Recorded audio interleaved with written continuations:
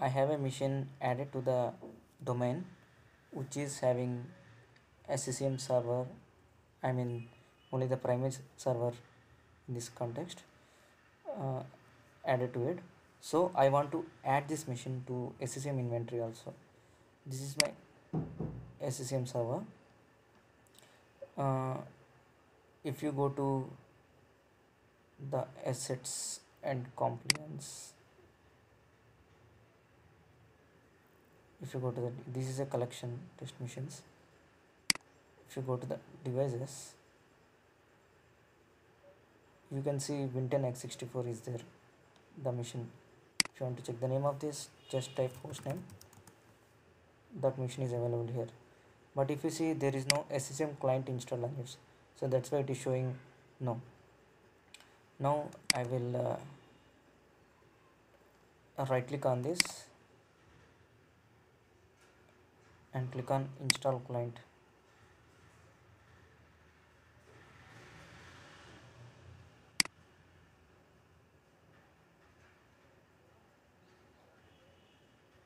So just click next. um, just click next, go with the defaults, and within a few minutes uh, the client application will start installing here. uh, you can check that by clicking on this and click on client check detail, or you can go to this monitoring also.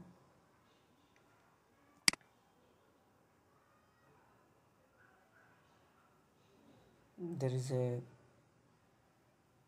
client status.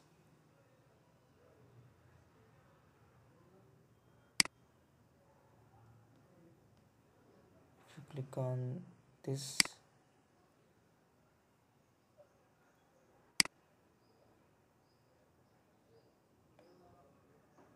all these are related to the clients which are already added.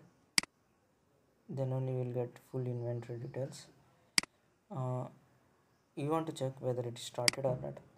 So the client setup file will get downloaded. C Windows ccm setup. The setup will be downloaded here. Oh my god, I've kept semicolon there instead of colon.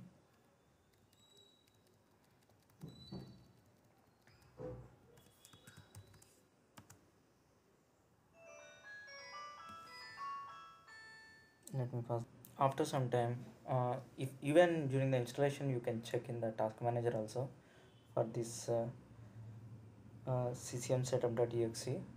So once it is installed, if you refresh the assets and components page here, you can see instead of no, it will be showing yes now, and there will be one control panel icon called configuration manager, and one start menu shortcut, software center. Software center is kind of play store, so some applications will be deployed as with the required option, and some applications will be deployed with available option. Which are deployed with available option will be visible in the software center directly. From this you can install and uninstall those applications. So thanks for watching my video.